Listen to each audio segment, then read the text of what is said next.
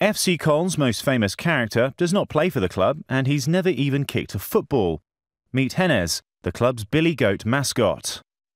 At most football clubs these days, the pre-match experience wouldn't be complete without a man dressed up in a colourful costume, dressed as the club's mascot.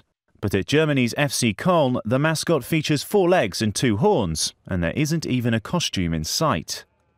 Hennes is FC Köln's real-life goat, and for many of the club's fans, the most important part of the football club. As his handler explains, he even likes going to away games.